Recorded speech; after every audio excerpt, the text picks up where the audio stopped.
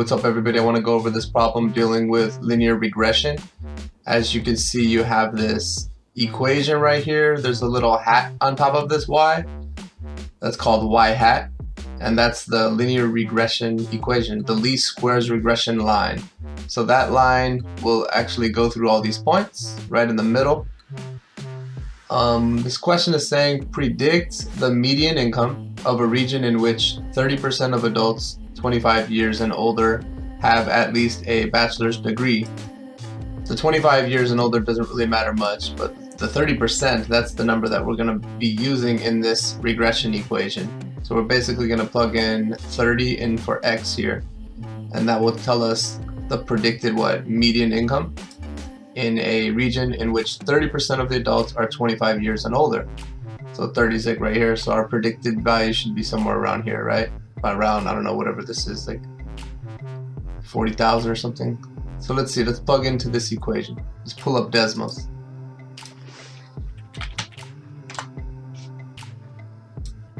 So we have 726.5 times 30 plus 13095.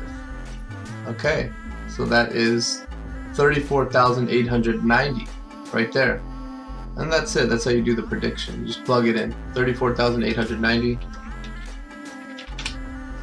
Now, one thing that was a little bit weird about that question is that I was using 30 because, you know, usually with 30% you'll be plugging in 0.3, the decimal, but we didn't, because in this question they were using percentages and not decimals. On this x-axis you can see it's bachelor's percent. So that's always an issue. Should you use percent or should you use decimal? Another interesting thing is that notice that we're using the regression equation to do the prediction, and also they gave the correlation coefficient. So when doing prediction, you only use the regression equation if there is a significant correlation, and we have the correlation coefficient. It's pretty high given that this data set has a big n value. Maybe it's 20, 30, I don't know. So for data sets this big, we know that the threshold, the critical value is somewhere like 0.4, 0.5 or something. So we know that this correlation coefficient is significant, but I wish we had n, the sample size n, so we could check out the correlation coefficients. In fact, I'll show you the correlation coefficients right now. So right here I have the critical values, and look at how small they are. For small n values, the critical values are pretty high, 99%, 95, 87, right? But for bigger values like where we are, we're kind of like way over here. Look at how small the threshold is, 0.3, 0.4. Even for n equals like 20, it's 0.444. Our correlation coefficient was like 0.78, right? So it would be significant even if we had a sample size of 7. But once we get to a sample size of 6, then it would no longer be significant. See that? So these are the critical values for correlation coefficient.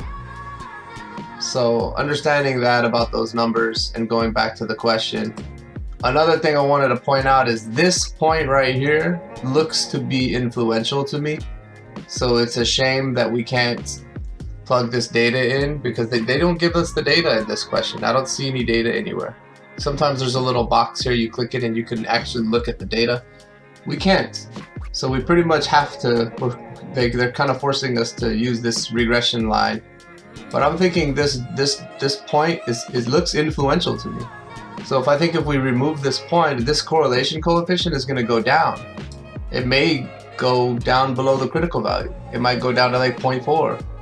Who knows? You never know. I mean, this data does look a little correlated, so it may not be that influential because these points kind of form a line.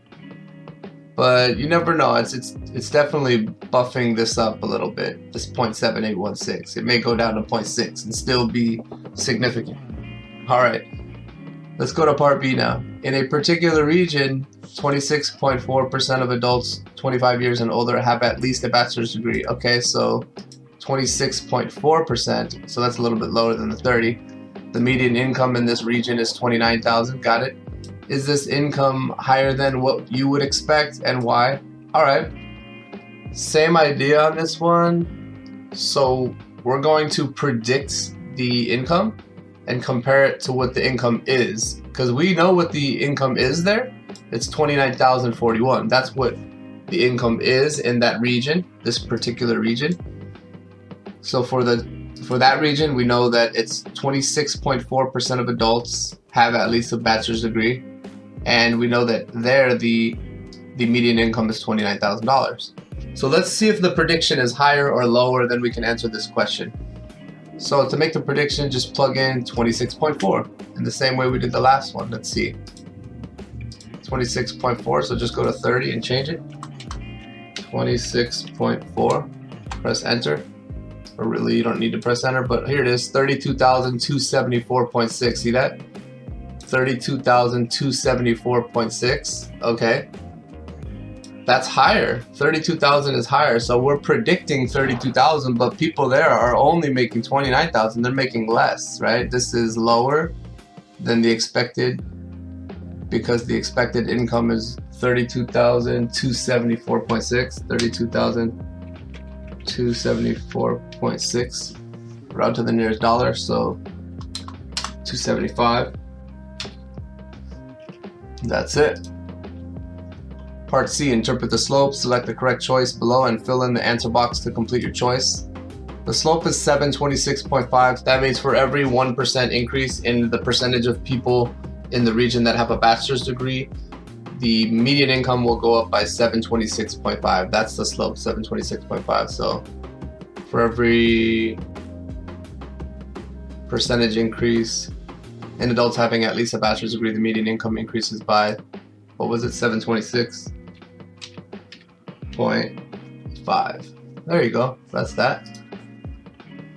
Predicting the y-intercepts, notice that it says, explain why it does not make sense to interpret the y-intercept, choose the correct answer. Oh, it's telling us that it does not make sense. Why does it not make sense? Because, let's see, explain why it does not make sense to interpret the y-intercept, 13,000. Something interesting, that it's outside of the scope of the model, is interesting too, because as you look at this data, it goes from 20 to 55.